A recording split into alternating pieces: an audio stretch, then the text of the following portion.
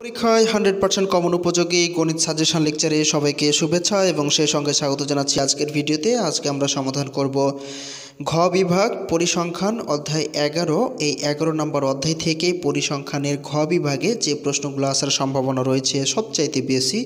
আমরা এই ধরনের 12টি প্রশ্ন নির্বাচন করেছিলাম প্রায় 1200 স্কুল কলেজের প্রশ্নগুলোকে বিশ্লেষণ করে, যার মধ্য থেকে এর পূর্বে অলরেডি আমরা 5টি প্রশ্ন সমাধান করে দিয়েছি। আজকে আমরা 6 নম্বর প্রশ্নটি সমাধান করব, আর এটি হবে এই সাজেশনের 61 নম্বর প্রশ্ন।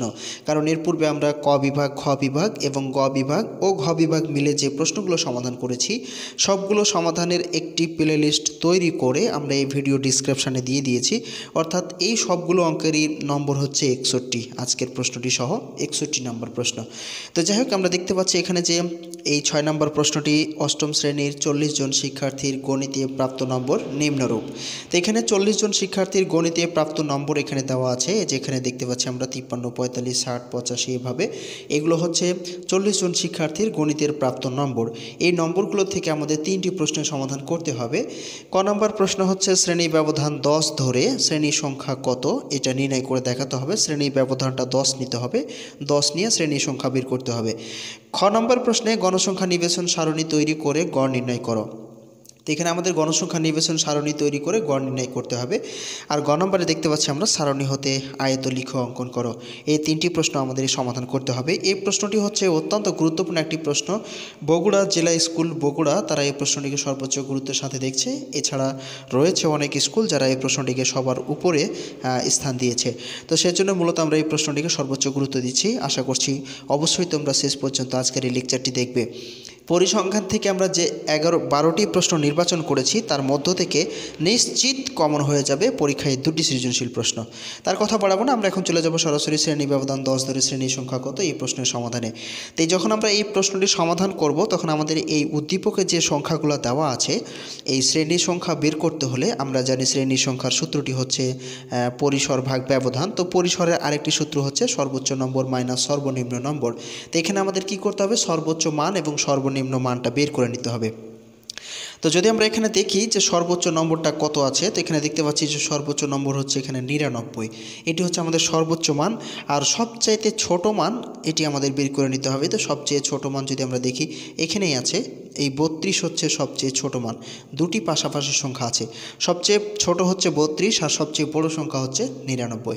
এই দুটি সংখ্যা দিয়ে আগে আমাদের পরিসর বের করে নিতে হবে, এরপরে আমরা শ্রেণী সংখ্যা বের করব। তো চলো শুরু করা যাক, তাহলে তোমরা সহজে বুঝতে পারবে।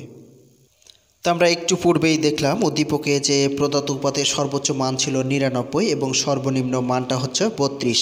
তো সর্বোচ্চ মান আর সর্বনিম্ন মানটা আমরা পেয়ে গেছি। তো যখন আমরা শ্রেণী সংখ্যা বের করব তখন আমাদের আগে পরিসর বের করে নিতে হবে। তো এখন আমরা যদি লিখি অতএব পরিসর সমান, তো আমরা এখন লিখব পরিসর। তো আমরা জানি পরিসরের সূত্রটি হচ্ছে সর্বোচ্চ মান মাইনাস সর্বনিম্ন মান যোগ 1। তো আমরা এখানে সব সরাসরি লিখে দিব, তোমরা সূত্রটি মুখস্থ করে নেবে। তো এখানে সর্বোচ্চ মান হচ্ছে 99, তো আমরা এখানে দিয়ে দিলাম 99। এরপরে মাইনাস সর্বনিম্ন মান, সর্বনিম্ন মান আমরা পেয়েছি কত, 32। তাহলে আমরা এখানে বসিয়ে দিব 32 যোগ হচ্ছে 1। তো এই যোগ 1 দিয়ে দিলাম। তো এখন আমরা এটাকে একটু হিসাব করে নেব। 99 থেকে যদি আমরা 32 বাদ দিই তাহলে কত থাকবে আমরা দেখব। যদি বাদ দিই 9 থেকে 2 বাদ দিলে থাকছে 7, আর 9 থেকে 3 বাদ দিলে থাকছে 6, তাহলে 67, আর এখানে যোগ আছে 1। তো এরপরে আমরা কি করব, এটা যোগ করে দেবো। তাহলে 67 আর 1 যোগ করে দিলে হয়ে যাবে কত, 68। তাহলে আমরা পরিসর পেলাম কত, 68। এবার আমরা লিখব শ্রেণী সংখ্যা। তো যদি আমরা শ্রেণী সংখ্যা, আমরা জানি যে শ্রেণী সংখ্যা সমান হচ্ছে পরিসর ভাগ ব্যবধান। তো এখন আমরা লিখব যে অতএব শ্রেণী সংখ্যা, লিখব শ্রেণী ব্যবধান 10 নিয়ে, শ্রেণী ব্যবধান 10 নিয়ে, আমাদের শ্রেণী ব্যবধান 10 ধরে নিতে বলছে। তো শ্রেণী ব্যবধান 10 নিয়ে শ্রেণী সংখ্যা,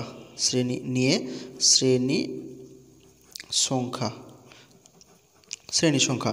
তো আমরা শ্রেণী সংখ্যার সূত্রটি জানি পরিসর ভাগ ব্যবধান। তো আমরা এখানে লিখে দিতে পারি, কোনো সমস্যা নেই। পরিসর ভাগ হচ্ছে কি ব্যবধান। তো আমরা এখানে লিখব ব্যবধান। তো এইটা হলো এটা। তো আমরা একটু এই পাশে চলে আসি। তো পরিসরটা আমরা পেলাম এখানে কত 68, তাহলে আমরা এখানে বসিয়ে দেবো 68 আর ব্যবধানটা আমাদের ধরেছি কত 10, তাহলে আমরা এখানে দিয়ে দেবো 10। তো যদি আমরা এখন একটু ভাগ করি তাহলে আমরা যা মান পাবো সেটাই হয়ে যাবে আমাদের শ্রেণী সংখ্যা। তো যদি আমরা 68কে 10 দিয়ে ভাগ করি তাহলে 6 10 60 অর্থাৎ 6.8 চলে আসবে। তো আমরা এখানে পেলাম কত 6.8। তো আমাদের এখানে আমরা যদি 68কে 10 দিয়ে ভাগ করি তাহলে 6.8 আসছে। তো যখন এরকম হবে দশমিকের পরে কোনো সংখ্যা চলে আসবে তখন আমরা উপরের পূর্ণ সংখ্যাটা নিব, অর্থাৎ 6.8 আসছে, তাহলে 8-এর জন্য আরেকটা সারণী লাগবে, তো আমরা ধরে নেব এখানে 7 সরাসরি। এরকম যদি সংখ্যা চলে আসে 6.8 বা 5 দশমিক কোনো সংখ্যা আসে বা দশমিকের পরে যদি কোনো সংখ্যা আসে তাহলে উপরের পূর্ণ সংখ্যাটি ধরে নিতে হবে, অর্থাৎ 6-এর পরে 0.8 আসছে তাই আমরা ধরে নিয়েছি 7, তাহলে শ্রেণী সংখ্যা হবে কত 7টি। তাহলে শ্রেণী সংখ্যা হবে 7টি, এই হবে শ্রেণী সংখ্যা হবে কতটি 7টি। তো এইটাই হয়ে গেল আমাদের কয়ের আনসার। তো আশা করি বুঝতে পেরেছো, কোথাও কোনো সমস্যা হয়নি। এইগুলো খুবই সহজ, যদি তোমরা একটু মনোযোগ সহকারে দেখো তাহলে সহজেই তোমরা করতে পারবে। তো এখন আমরা চলে যাব সরাসরি খ নম্বর প্রশ্নে। তো দেখি খ নম্বর প্রশ্নটি কি আছে। খ নম্বর প্রশ্ন দেখতে পাচ্ছি গণসংখ্যা নিবেশন সারণী তৈরি করে গড় নির্ণয় করো। তো আমরা এখানে গণসংখ্যা নিবেশন সারণী করতে হবে এবং এখান থেকে গুণে গুণে আমাদের মানগুলোকে বের করে নিয়ে এই গণসংখ্যা নিবেশন সারণীটি তৈরি করতে হবে। তো এখানে দেখতে পাচ্ছি যে দুটি কথা আছে, একটা হচ্ছে গণসংখ্যা নিবেশন সারণী, আবার এই সারণী থেকে গড় নির্ণয় করতে হবে। তো এমন একটি সারণী আমরা তৈরি করব এখানে যেন গড় নির্ণয় হয় আবার গণসংখ্যা নিবেশন সারণী হয়, অর্থাৎ আমরা শ্রেণী ব্যাপ্তি, এরপরে মধ্যমান, এরপরে দেব আমরা ট্যালি চিহ্ন, এরপরে গণসংখ্যা, এরপরে গণসংখ্যা গণিত মধ্যমান, তাহলে আমাদের এখান থেকে গণসংখ্যা সারণীও হয়ে যাবে আবার গড় নির্ণয়ও করতে পারবো। তো চলো শুরু করা যাক। তো এখানে খ নম্বর প্রশ্নে আমাদের যেহেতু গণসংখ্যা নিবেশন সারণী তৈরি করে গড় নির্ণয় করতে বলেছিল, তা আমরা এখন এখানে গড় নির্ণয় করার জন্য একটি সারণী তৈরি করে নিয়েছি এখানে অলরেডি। তো আমরা শ্রেণী ব্যবধান 10 ধরে গণসংখ্যা সারণীর নিম্নরূপ, তো আমাদের এখানে শ্রেণী ব্যবধান 10 ধরে গণসংখ্যা নিবেশন সারণীটি আমরা তৈরি করে ফেলব। তো যেহেতু আমাদের প্রথম ক নম্বর প্রশ্নটি আমরা বের করেছিলাম শ্রেণীর সংখ্যা, তো ওখান থেকে আমরা পেয়েছিলাম যে শ্রেণীর সংখ্যা হবে 7টি, তাই আমাদের এখানে 7টি আমরা ধরে নিয়েছি। এই ধরে নেওয়ার পরে আমরা কি করব, এখান থেকে আমরা এই সারণীটি তৈরি করব। তো আমাদের এখানে উদ্দীপকের যে সংখ্যাগুলো আছে এই সংখ্যাগুলো থেকে আমাদের মূলত এই সারণীটি তৈরি করতে হবে। তো আমরা আগে থেকে একটু চিত্রের ছকটি আমরা তৈরি করেছি, কারণ আমরা যখন এই ভিডিও চলাবস্থায় ছক করব তখন অনেক সময় লম্বা হয়ে যাবে, সেই জন্যই মূলত এটাকে আগে তৈরি করেছি। তো এখানে শ্রেণী ব্যাপ্তি দিতে হবে, এরপরে হচ্ছে মধ্যমান এক্সআই দ্বারা প্রকাশ করেছি ট্যালি চিহ্ন, এরপরে গণসংখ্যা এফআই, আর এখানে হবে গণসংখ্যা গণিত মধ্যমান। তো আমরা এইগুলো দিয়েছি। এখন আমরা এখান থেকে আমরা এই সারণীর থেকে আমরা কি করব, এখানে এই গুণে গুণে ট্যালি চিহ্ন এবং গণসংখ্যাগুলোকে বের করে নিব। তো চলো শুরু করা যাক। তো আমি এখানে প্রথমে কয়েকটা বিষয় দেখাচ্ছি। আমরা এখানে ধরে নিয়েছি 31 থেকে 40, যেহেতু আমরা এখানে ব্যবধানটা ধরেছি 10, তাই আমাদের এখানে সবচেয়ে ছোট সংখ্যা রয়েছে 32 আর সবচেয়ে বড় সংখ্যা রয়েছে 99। তো আমরা এখানে একটি মিল রাখার জন্য 31 থেকে 40 এটার ব্যবধানটা হচ্ছে 10, আর 31 থেকে 40 এই সংখ্যাগুলো 32 থেকেও লেখা যাবে, 32 থেকে 41 পর্যন্ত লেখা যাবে, কোনো সমস্যা হবে না। তো সেক্ষেত্রে আমাদের দেখা যাবে যে সংখ্যাটি একটু বিজোড় মনে হবে এবং বিরক্তি মনে হবে। তো সেজন্য আমরা এখানে 31 থেকে 40 পর্যন্ত নিয়েছি, এটা নেওয়া যাবে, কোনো সমস্যা নেই। তো যাই হোক, আমরা এখন দেখব শ্রেণী ব্যবধান 10 ধরে গণসংখ্যা সারণী নিম্নরূপ। আমরা এই সারণীটি তৈরি করেছি। তো আমরা সবচেয়ে ছোট সংখ্যা যেটা থাকবে এখান থেকে ধরে নিব 31 থেকে 40। তো এখন আমাদের দেখতে হবে যে 31 থেকে 40 এই সংখ্যাটি কতবার রয়েছে। তো এখন আমরা এখানে গুণে গুণে বের করব 31 থেকে 40 কতবার রয়েছে। তো যদি আমরা 31 থেকে 40 সংখ্যাটি বের করি তাহলে এখানে 31 থেকে 40, এখানে একটা 32 পেলাম, এই একটা, এরপরে 31 থেকে 40 নিতে হবে, এখানে একটা 2টা আমরা এখানে পেলাম 2, 31 থেকে 40 নিতে হবে, এখানে একটা 3টা পেলাম, এরপরে 31 থেকে 40 যেহেতু আমাদের নিতে হবে, এই যে এখানে একটা আমরা দেখতে পাচ্ছি আর এখানে একটা দেখতে পাচ্ছি, তাহলে আমরা এখানে পেলাম কত 1 2 3 4 এবং 5। তাহলে আমরা এখানে 31 থেকে 40 সংখ্যাটা পেলাম কত 5 বার। তাহলে আমরা এখানে ট্যালি চিহ্নটা দেবো এরকম করে, 4টা দেওয়ার পরে একটা ব্যান্ড কোনাকুনিভাবে আড়াআড়িভাবে দিয়ে দেবো। তো যেটা ট্যালি চিহ্ন হবে সেটাই হবে গণসংখ্যা, তাহলে এখানে আমরা লিখতে পারবো কত 5। তো এইভাবে সবগুলো সংখ্যাকে আমরা এইভাবে গুণে গুণে বের করতে হবে। এরপরে 41 থেকে 50 রয়েছে। তো 41 থেকে 50 এই সংখ্যাটি কতবার রয়েছে এখানে গুণে গুণে কী করতে হবে, বের করতে হবে। তো আমরা এখন এই যে ছকটি আমাদের সারণীটি করেছে, আমরা সারণী একটি উপরের দিকে নেব। তো তো এরপরে আমরা এখন গুনবো। তো আমরা প্রথমে একটি মান দেখালাম, তো যদি আমরা দুটাকে একসাথে দেখাতে চাই তাহলে ডিসপ্লেতে হয়তো আমরা সরাসরি একসাথে সবগুলো দেখাতে পারছি না, তাই আমি এখান থেকে গুনে গুনে বের করব। তোমরাও কিন্তু গুনে গুনে বের করবে, কারণ আমি প্রথমে একটি দেখালাম যে কিভাবে আসলে এই মানগুলো গুনে বের করতে হবে। অর্থাৎ 31 থেকে 40 উদ্দীপকে আমাদের 31 থেকে 40 সংখ্যাগুলো কতটি রয়েছে সেটি আমাদের খুঁজে বের করতে হবে। আমরা খুঁজেছিলাম, তাই আমরা 31 থেকে 40 পেয়েছিলাম 5টি সংখ্যা রয়েছে, অর্থাৎ 31 থেকে 40-এর মধ্যে যে কোনো সংখ্যা। এখন আমরা বের করব 41 থেকে 50। তো 41 থেকে 50 সংখ্যাটি রয়েছে আমাদের 6টি, তাহলে আমরা গুনে গুনে রেডি করে রেখেছি আমরা, তোমরা একটু গুনে গুনে চিন্তা করে দেখবে মিলে যাবে। তো এখানে 41 থেকে 50 সংখ্যাটি রয়েছে আমাদের 6টি, তাহলে আমরা এরকম করে 4টি দেবো আর এখানে একটি দেবো 5, তাহলে 5 আর 1 6টি হয়ে গেল। তাহলে আমরা এখানে পেয়েছি কত? 6টি। এরপরে 51 থেকে 60, 51 থেকে 60 আমরা উদ্দীপকে গুনে গুনে বের করেছি। তো 51 থেকে 60 এই সংখ্যাটি কতবার রয়েছে এটা আমাদের উদ্দীপকে গুনে বের করতে হবে। সেজন্যই মূলত ছাত্রছাত্রীদের কাছে এই সংখ্যা দিয়ে যে পরিসংখ্যানের অঙ্কগুলো থাকে একটু কঠিন হয়ে যায়, কারণ এখানে গোনাগুনির ব্যাপারটা একটু রিস্ক হয়ে যায়, কারণ একটি ভুল হয়ে গেলে সে সময় আর অঙ্কগুলো মিলে না। তো সেজন্য আমাদের সবসময় মনে রাখতে হবে, যদি সারণী দিয়ে আমাদের অঙ্কগুলো থাকে তাহলে আমরা সরাসরি সারণী দিয়ে অঙ্কগুলোই আগে করব। তো এরপরে 51 থেকে 60, 51 থেকে 60 সংখ্যাটি রয়েছে 7 বার, তাহলে আমরা এখানে লিখব 1 2 3 4, এরপরে একটা ব্যান্ড আর 2টি দিব, তাহলে এখানে হয়ে গেল 7, তাহলে এখানে দিয়ে দিলাম আমরা 7, অর্থাৎ যেটা ট্যালি চিহ্ন হবে সেটাই হয়ে যাবে গণসংখ্যা। এরপরে 61 থেকে 70, 61 থেকে 70 সংখ্যাটি রয়েছে 3 বার, তাহলে আমরা এখানে দিব 1 2 3, তাহলে আমরা এখানে দিব 3, যেটা ট্যালি চিহ্ন সেটাই হয়ে যাবে গণসংখ্যা, কারণ আমাদের বলেছিল গণসংখ্যা সারণী তৈরি করে গড় নির্ণয় করতে, তাই আমরা গড় এবং গণসংখ্যার সারণী একসাথেই করে ফেলেছি, অর্থাৎ শুধুমাত্র ট্যালি চিহ্নটা দিয়েই গণসংখ্যার সারণীটা বিশেষ করে বুঝিয়ে থাকে, তাই আমরা এখানে ট্যালি চিহ্নটা অ্যাড করে দিয়েছি। এরপরে 71 থেকে 80 কতবার রয়েছে এটা আমাদের গুণে বের করতে হবে। এটা আমরা দেখতে পাচ্ছি যে 7 বার রয়েছে, তো এখানে আমরা 7 বার দিব, অর্থাৎ 1 2 3 এই আর একটা ব্যান্ড, তাহলে 5টা হয়ে গেল 6 এবং 7, তাহলে এখানে দিব 7। এরপরে 81 থেকে 90, তো 81 থেকে 90 সংখ্যাটি কতবার রয়েছে? এটাও 7 বার রয়েছে, তাহলে আমরা এটাও 7 বার দেব, 2 3 4 এই হলো 5 6 এবং 7, তাহলে এটাও হচ্ছে 7 বার রয়েছে। এরপরে 91 থেকে 100, 91 থেকে 100 এই সংখ্যাটি রয়েছে 5 বার, তাহলে আমরা এখানে দিব 5 বার, অর্থাৎ 1 2 3 4 এই হলো 5, তাহলে এখানে আমরা দিয়ে দেবো কত? 5 বার। তা আমরা এখানে গুনে গুনে সবগুলো মান কী করে নিলাম? বের করে নিলাম। তো এখন আমাদের বাকি যে দুটি অপশন রয়েছে, আমরা এখন এই দুটি অপশনে কী করব? কাজ করব। তো দুটি অপশনের কাজ যখন আমরা করব, এখানে রয়েছে একটি মধ্যমান আর এখানে রয়েছে গণসংখ্যা গুণিত মধ্যমান, কারণ মধ্যমানকে আমরা xi দ্বারা প্রকাশ করেছি আর গণসংখ্যাকে fi দ্বারা প্রকাশ করেছি। তো এখন আমরা মধ্যমানটা বের করব। এখানে এই যে এখানে দুটি সংখ্যা আছে 31 থেকে 40, তো এই দুটি সংখ্যাকে যোগ করব, দিয়ে 2 দিয়ে ভাগ করব। 2 দিয়ে কেন? দুটি সংখ্যা যোগ করছি সেজন্য 2 দিয়ে ভাগ করছি। তাহলে 31 আর 40 যদি আমরা যোগ করি তাহলে পাবো 71, 71কে যদি আমরা এই 2 দিয়ে ভাগ করি তাহলে আমরা পাবো 35.5। 71কে যদি আমরা 2 দিয়ে ভাগ করি তাহলে 35.5 পাবো। আর এগুলো বের করার যোগ বিয়োগ করার হিসাব করার দরকার নেই, আমাদের এখানে ব্যবধান দেখতে পাচ্ছি 10, তাহলে আমরা প্রত্যেকবার এর সাথে 10 করে যোগ করে দিয়ে সবগুলো ঘর ফিল আপ করে দেবো, দেখবে সবগুলো মিলে যাবে। অর্থাৎ আমরা প্রথমটা বের করেছিলাম 35.5, এর সাথে 10 যোগ করলে কত হয়ে যাবে? 45.5। এরপরে যদি এর সাথে আবার 10 যোগ করি তাহলে কত হয়ে যাবে? 55.5। এরপরে যদি আমরা আবার 10 যোগ করি তাহলে কত হয়ে যাবে? 65.5। এরপরে যদি আবার 10 যোগ করি তাহলে হয়ে যাবে 75.5। এরপরে যদি আমরা আবার 10 যোগ করি তাহলে হয়ে যাবে 85.5। আবার 10 যোগ করে দিলে হয়ে যাবে 95.5। এখন প্রশ্ন হলো যে আমি 10 কেন যোগ করছি? আমি এজন্য সময়টাকে আমরা খুব সংক্ষেপ করার জন্য মূলত এই মধ্যমান বের করার সময় আমরা প্রথমটি বের করে নেব, শুধু একটি, আর দেখব ব্যবধানটা কত আছে, অর্থাৎ 31 থেকে 40 এর মধ্যে পার্থক্যটা ব্যবধানটা হচ্ছে 10। তো এখানে 31 থেকে 40 যোগ করলে 71 পাই, 71কে 2 দিয়ে ভাগ করলে 35.5 পাই। এখানেও একই অবস্থা, 41 আর 50 যদি যোগ করি তাহলে 91 হবে, 91কে 2 দিয়ে ভাগ করলে 45.5 আসবে। তো ব্যবধানটা একটি মান বের করার পরে ব্যবধানটা যোগ করে দিলে সবগুলো মান পর্যায়ক্রমে মিলে যাবে, তোমরা দেখবে একটু হিসাব করে।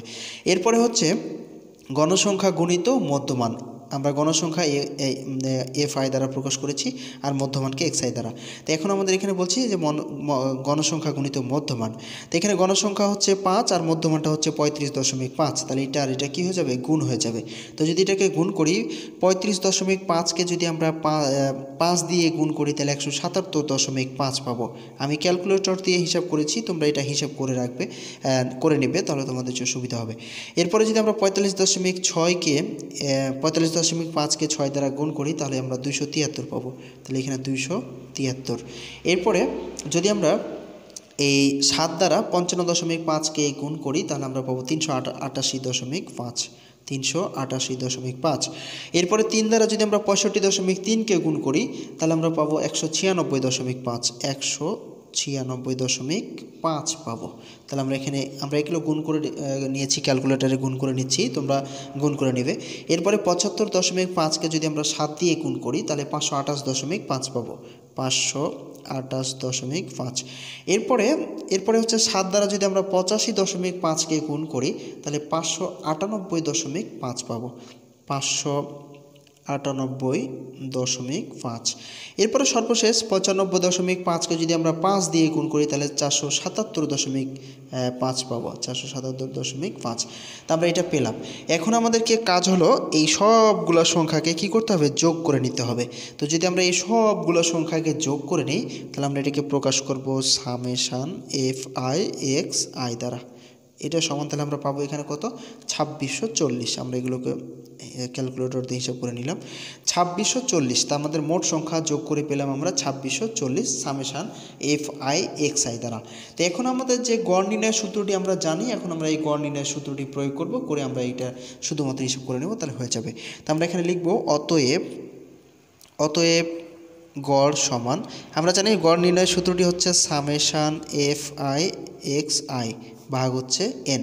তো এখানে মোট সংখ্যা হচ্ছে গণসংখ্যা, এটাকে আমরা এন দ্বারা প্রকাশ করব। তো এখানে মোট সংখ্যা হচ্ছে কত, আমাদের মোট নম্বর ছিল 40 জন শিক্ষার্থী, তাই এখানে নম্বর হয়ে যাবে কত, 40। এন সমান হয়ে যাবে 40। তো এন এর মান হচ্ছে এখানে আমরা সূত্র জানি যে summation F I x I সমান এক্স আই ভাগ হচ্ছে এন, এটা হচ্ছে আমাদের গড় নির্ণয়ের সূত্র।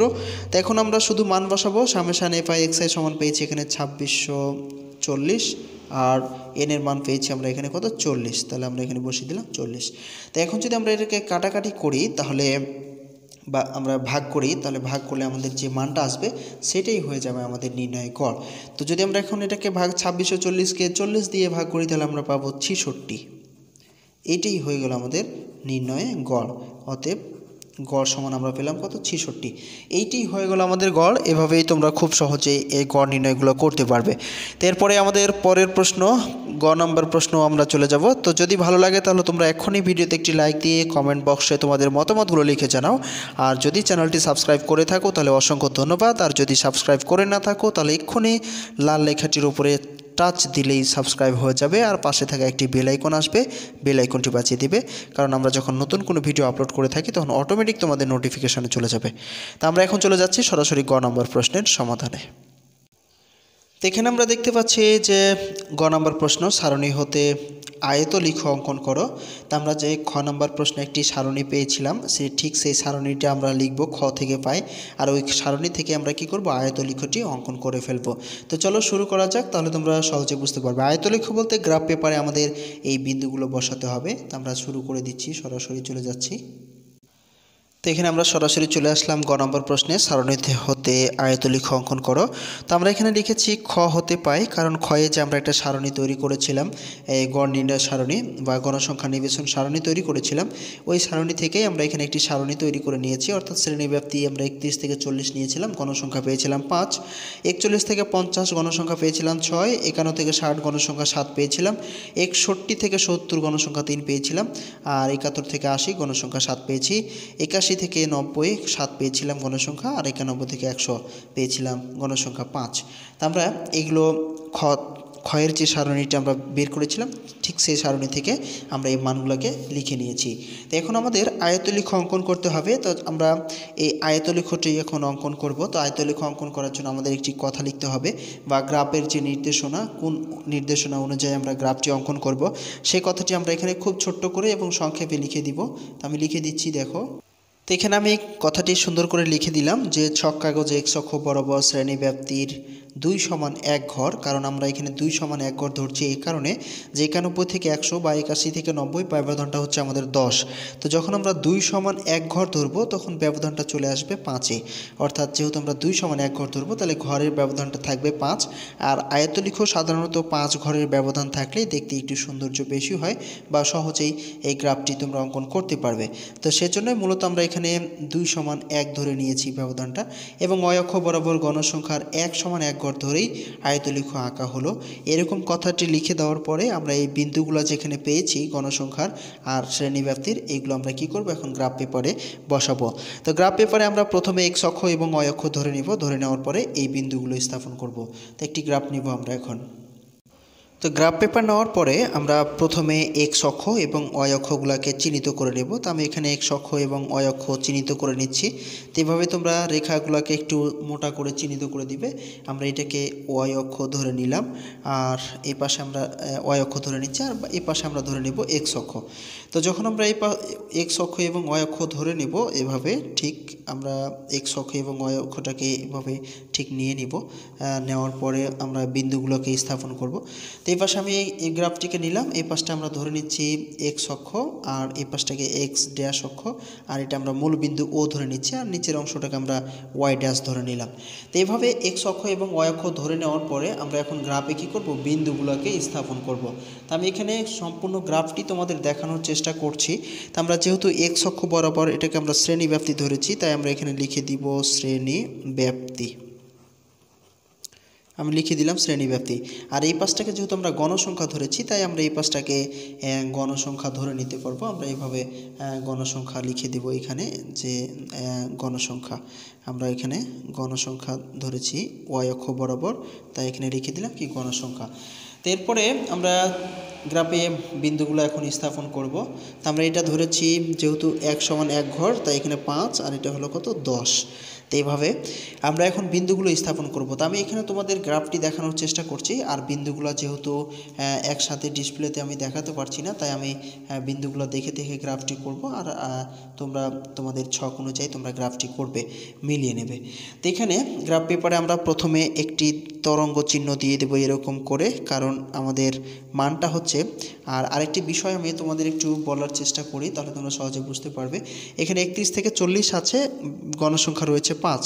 তো আমরা যে কোনো একটি সহজ মান নিয়ে নিব। তো আমরা এখানে 40, 50, 60, 70, 80, 90, 100 এই পাশের মানগুলোকে নেব, আর গণসংখ্যা আমরা 40-এ 31 থেকে 40, গণসংখ্যা 5, আমরা এই গণসংখ্যাগুলো বসাবো।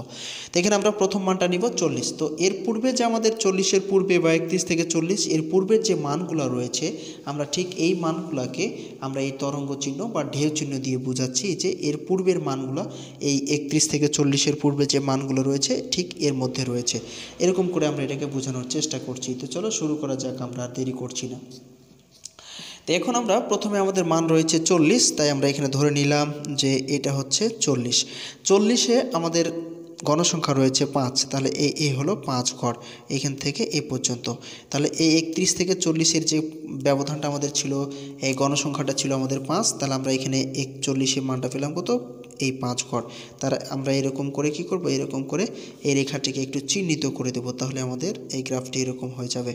তো এরপরে 40-এর পরে আমাদের রয়েছে 50, তাহলে আমরা 50-এ গণসংখ্যা রয়েছে 6 ঘর, তাহলে আরও একটা ঘর উপরের দিকে যাবে, তাহলে এটা হয়ে যাবে এই 50-এর ঘর। তো এরকম করে দিয়ে দেবো। দেওয়ার পরে আমরা স্কেল দিয়ে সুন্দর করে রেখাটিকে একটু চিহ্নিত করে মোটা করে দেব। এরপরে 50-এর পরে রয়েছে 60। আমরা আগেই বলেছি যে শ্রেণী ব্যাপ্তির 2 সমান 1 ঘর, কারণ আমাদের 40 থেকে 50, তাহলে ব্যবধানটা হওয়ার কথা ছিল 10, কিন্তু আমরা তো ধরে নিয়েছি যে 2 সমান 1 ঘর। তাহলে 2 সমান যদি 1 ঘর ধরি, তাহলে 10 ঘর যদি নেই, তাহলে 5 ঘর হয়ে যাবে, অর্থাৎ 2 সমান 1 ঘর ধরতেছি।